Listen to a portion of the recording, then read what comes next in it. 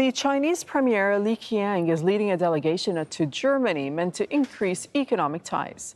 The talks between Li and Chancellor Olaf Scholz will be joined by ministers from both countries.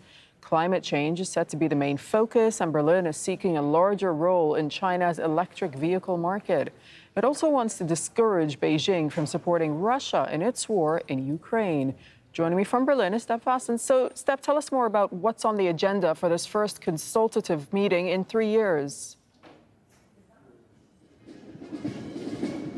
Well, the Chinese premier was just welcomed with military honors here at the Chancellery in Berlin. And now the two leaders, Olaf Scholz, German Chancellor, and Li Qiang, will have these bilateral talks before going into the 7th consultative meeting. It's the first time in 3 years that both delegations are meeting here. And it's an interesting fact that Germany actually asked the Chinese not to bring the usual large delegation of ministers, of 20 ministers. So they basically have slimmed down this a little bit. And this also shows how Germany actually has been struggling with its relationship with its largest trading partner, China. Especially the German companies, the car makers are very keen on continuing their business, of course, in China. They're keen to get into this electric market. To give you one example, Volkswagen, one of the largest car makers, has 38% of its cars is sold in China. So it's a balancing act. That's been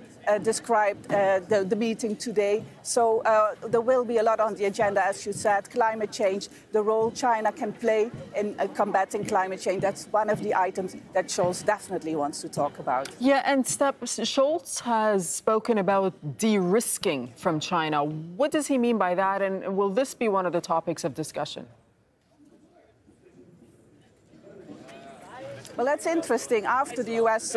came up with the decoupling word, decoupling from China, Scholz said, no, we don't want decoupling, we want de-risking. And that's also something the G7 leaders have adopted. And what it means exactly, we don't know at this stage. Does it mean that critical infrastructure can't be allowed into Germany anymore? I mean, Chinese investment in critical infrastructure, like what happened, for example, with the Hamburg port. Just a few months ago, China bought a big stake in the Hamburg port, and that was heavily criticized. Of course, Germany has this experience of being too dependent on Russia. At least that's what Germany experienced after the invasion in Ukraine. So now they don't want to make the same mistake again. But the stakes in China are a lot higher as the stakes were in Russia. So that's going to be a very complicated issue, and I'm not sure if Scholz is going to even mention the word de-risking today. Okay, you'll keep us across the story for the time being. Thank you so much, Vaessen, for that update from Berlin.